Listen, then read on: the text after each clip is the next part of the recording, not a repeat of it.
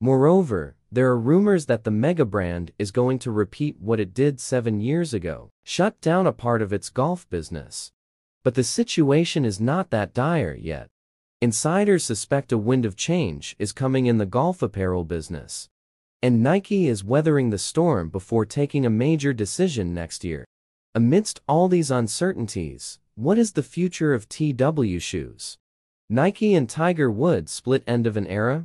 Advertisement. Article continues below this ad. Twilegion, a Tiger Woods fan community on X, formerly Twitter, reported that Nike is mulling over outsourcing their golf apparel business through two original equipment manufacturers.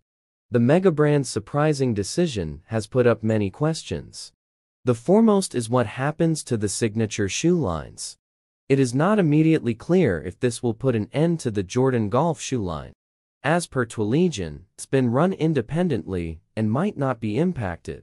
This prompted one user to ask if Woods could take his signature shoe line to another brand.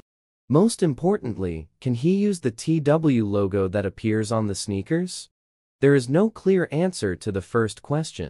There might be some legal jousting if Tiger Woods wants to move his signature shoe line to a different brand, considering Nike's designers were actively involved in the project.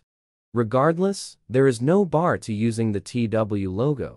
As per the company filings, EW Corp. owns the copyright. These questions are rising because the 82-time PGA Tour winner ditched Nike in favor of FootJoy shoes once again.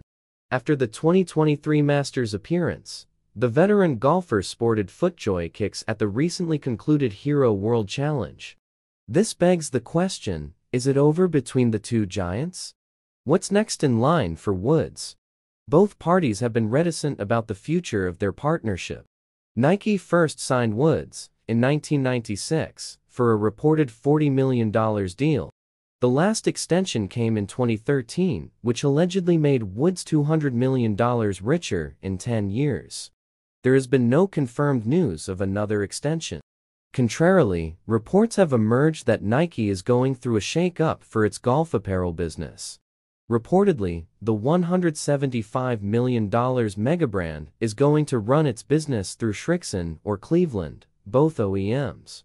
It should be noted that Tiger Woods has an endorsement deal with TaylorMade Golf that he was compelled to sign, courtesy of Nike shutting down their golf equipment business in 2016.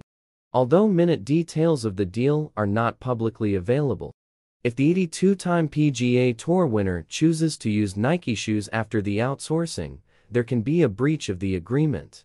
Notably, recent job postings on their website also indicate that TaylorMade is expanding its golf apparel business. So, Tiger Woods might have an option to ditch Nike and switch to TaylorMade Golf for his footwear as well.